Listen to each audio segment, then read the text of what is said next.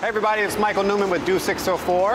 On behalf of Do 604 and the Red Truck Stop Concert Series, I'm here with the fellas of DiRTY Radio. How are you? I'm Shaddy. Shaddy. I'm Zach. What's up? Waspy. I was going to say Waspy. Well, thanks for hanging with me, man. Talk to me about the music that you guys are making and how long you've been at it. We've been at it for a while. We met each other years and years ago, and we just started kind of messing around and making music. Originally, we wanted to be a production team and just kind of write for everybody.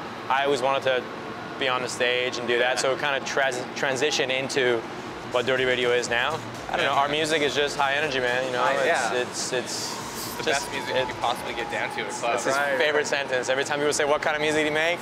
It's the best music. The best music. I make the best music. That's good. Talk to me about how the electronic music scene in Vancouver has helped shape you guys, shape the sound that you have created. Yeah, it's probably better now than it ever has been, just in terms of an actual scene. Yeah. But a lot of homies of ours we started collaborating with, especially in the last, I'd say, 2.5 years. Yeah. And it's just inspiring, you know. It's good to be a part of a city that has a scene that is actually popping off. A lot of really talented people. Yeah, man. You look at the whole festival scene that happens in British Columbia every summer, just with Shangri-La and Base Coast, and a lot of really amazing festivals, too many to name.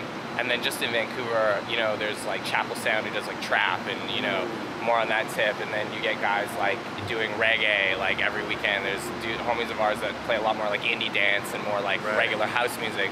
But I just feel nowadays, if you're into anything, there's definitely a scene or a niche or a party you can go to that'll support what you like. What do you guys bring to the live show that helps enhance the music?